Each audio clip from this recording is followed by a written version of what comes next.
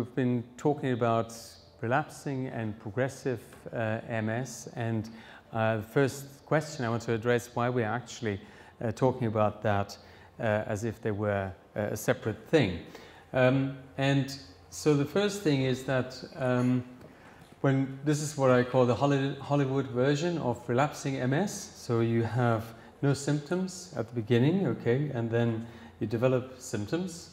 That may be limping, an episode, or a weak bladder, or an optic nerve inflammation, and then you have no symptoms after that. Okay, so that's what we call a flare-up. And in fact, sometimes that happens, but more often in the course of things, what happens is that you get symptoms, and then you have relapse, and then what we call a remission. So relapse subsides, and then this happens. You have another relapse, and it's much rather what I'd call a shade of grey over time, because some symptoms don't completely resolve, but they leave residual problems, and so it goes on. Okay, so this is what I'd call stepwise progression. Okay, so relapsing, remitting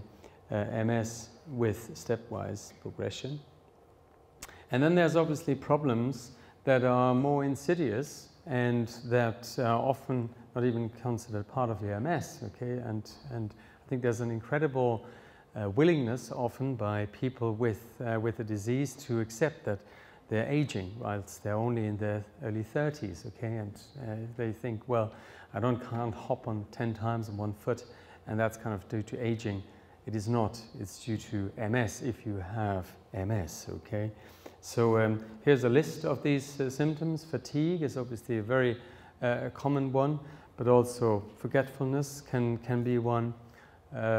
What we call declining or cognitive speed, so multitasking is less straightforward than it used to be. Depression is not uncommon. Sexual dysfunction, temperature sensitivity. I think we discussed this at one of the tables earlier as well. And if you want to look at this in numbers, then this is from a study that looked at people at the very earliest stages of MS, and even though it's not apparent, perhaps, even to the individual or their environment, if you do a testing, then you find that over half of people at this very early stage already have difficulties in cognitive speed or multitasking, as it were. So here's a list of similarities and differences between relapsing and progressive MS. So first of all, to say MS affects really everyone differently, but it remains one disease. Disease progression is the continuous decline of function is due to accelerated brain and spinal cord tissue loss, and that is part of MS even at the very early or relapsing stage. Conversely, elements of relapsing MS are clearly evident in many people with the diagnosis of progressive MS. You find sometimes stepwise decline there as well. These elements then include tissue loss due to inflammation, so the mechanisms that have been discussed in the first couple of talks in the brain and spinal cord, and there is clearly no difference between an early inflammatory MS and a later stage degenerative MS. It's both together with variations in the manifestation of both. And there are differences, clearly, between relapsing and progressive MS, and they are determined by the degree of tissue loss that's already taken place, the amount of lost, or thereby the amount of lost and retained what we call brain reserve, so the capacity to repair. And then there's an element of neuroanatomy and length dependency of nerve fiber function, and I'll come back to that in a moment.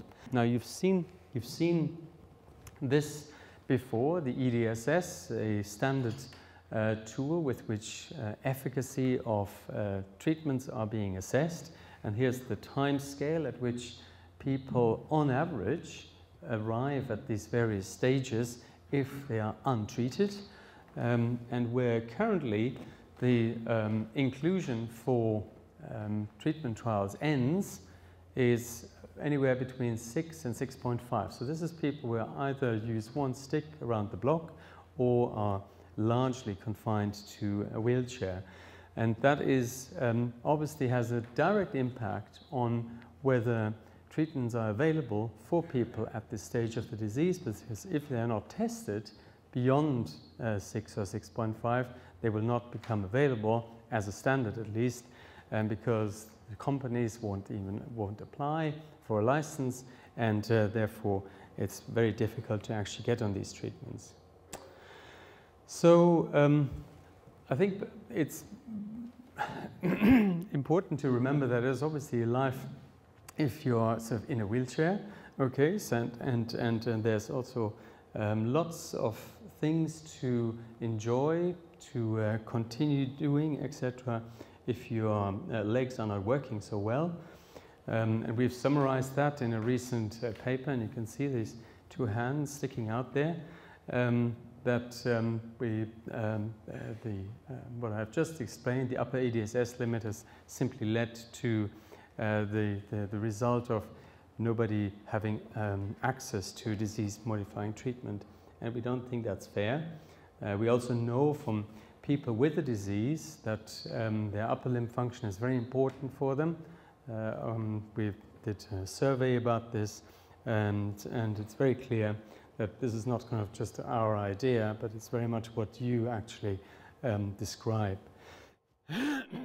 So now I want to just briefly mention a couple of aspects that make us quite confident that even if your legs are not working so well, that there's effective treatment and effective impact on other functions possible. Okay, so one of them is neuroanatomy, and some of you may have seen this little picture on the right, which we call homunculus, so little man, and that is a reflection of the functions that are associated in the brain with the body parts that are affected. Okay, so you can see the mouth and the face is obviously a very big representation, as has the hand and arm, whilst legs have a smaller proportion. Okay, so you can say there's a higher number of fibers or neurons, nerve cells, available as a default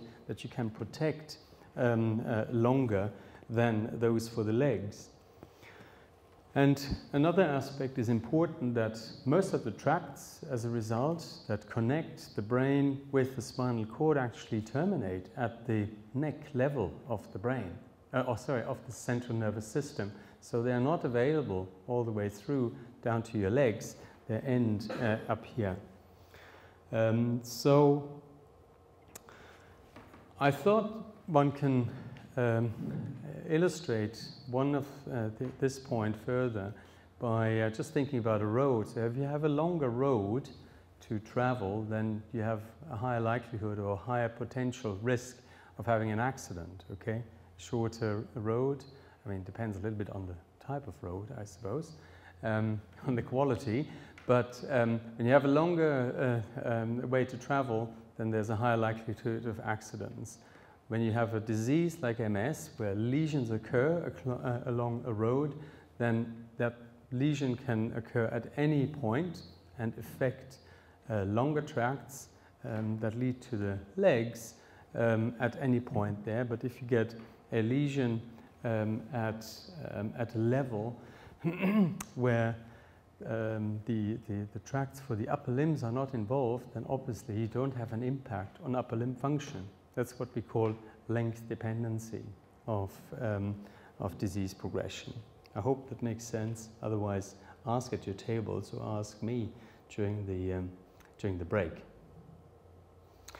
So this is the backdrop of what we call our Think Hand campaign. We've done a video promoting that as well, and you can obviously visit us on our blog. I think one aspect is really important, that that expectations must be realistic. Okay, so and I want to illustrate that point by some more data from our own research. This is a spinal cord on the left side, and on the right side you have a little picture of Natalia Petrova. She did this study as a PhD student, and what we've compared there is the number of nerve fiber tracts that are retained after a life with MS. Okay, so we have a long-standing collaboration with the MS Society's tissue bank at Imperial College. And what you can see here, even with a naked eye, if you're close enough, and the lower two pictures, comparing a spinal cord of somebody who doesn't have MS and with somebody with MS, and the difference between them is illustrated here. It's minus 60%. So over a life with MS, you lose about 60% of the nerve fibers in your spinal cord.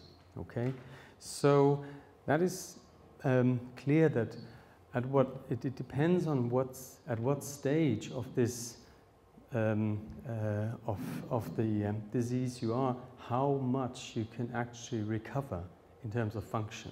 Okay, so to illustrate this, so you can try and delay worsening by shutting down the inflammation at that point. You can try and sort of stabilize the disease at this point, and that may be feasible with the treatments we have and that are upcoming. But to improve or even recover function will be very challenging. Okay, so we probably need more over and above what we have available at the moment. So this is the list of drugs or treatments that are available for people with advanced or progressive MS. So it doesn't go any further like that than that. Okay, until very recently at least, because there's one drug that has just been licensed for progressive MS, a specific type, so-called primary progressive MS. About 10% of people with the disease are affected by that. It's licensed in Europe and the US and elsewhere. We're not quite sure whether it will become available through the NHS because, again, of cost-effectiveness considerations. And I'm just going to put a few further names out, which are rather prompts for the discussion around the table. But some of you may have heard of simvastatin, which is now in a phase 3 trial led by a colleague at Queen Square. Then there's the biotin study, or vitamin H, which some of you may have heard of, or even ordered biotin over the internet, which we can do. Then there's what we call sodium channel blockers that have been tested and need to be taken further. And there's finally Chariot, which is a trial we are hoping to get funded with a drug that we think is promising for this purpose. Now, this is not all sort of theory. Here's an example of Craig Milverton. Some of you may know him. He was the jazz musician of the year in 2010. And this was the same year he was diagnosed with MS. He has participated at our center in the ocrelizumab trial, and he's still on it. So that's the Oratorio study since 2012, and his EDSS has essentially remained stable, and he attributes very much that he can still play.